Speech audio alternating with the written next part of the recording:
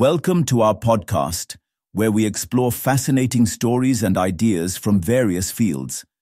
In this episode, we explore how long the brain takes to heal from heavy drinking. A study published in the international peer-reviewed journal Alcohol shows that the brain of a person recovering from alcohol use disorder can repair its structure once drinking ceases for at least 7.3 months.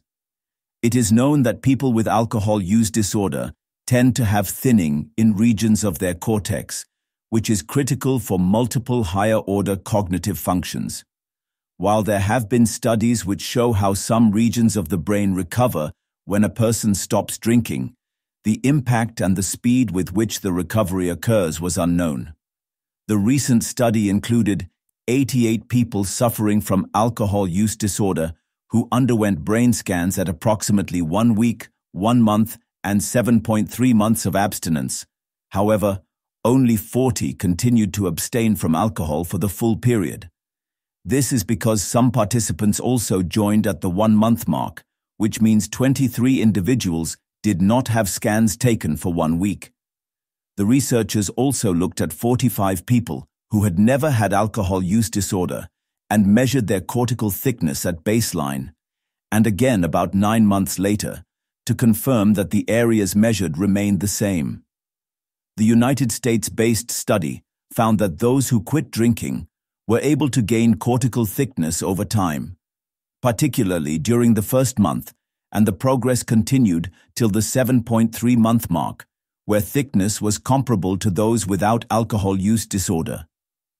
The few longitudinal studies investigating cortical thickness changes during abstinence are limited to the first month of sobriety. The team of researchers led by psychiatrist and behavioral scientist Timothy Durazzo from Stanford University wrote, "However, the extent of regional cortical thickness recovery over an extended period of abstinence is unknown," they added. Researchers also noted how the results due to the small sample size and lack of diversity may not be generalized. Durazzo and his team also did not find any significant relationships between cortical thickness and current substance abuse, including drugs, smoking, and so on, or psychiatric disorders, or past cigarette smoking. The authors also noted that they did not account for variables such as genetics, physical activity, and people's liver and lung health, which may have affected the results of their study.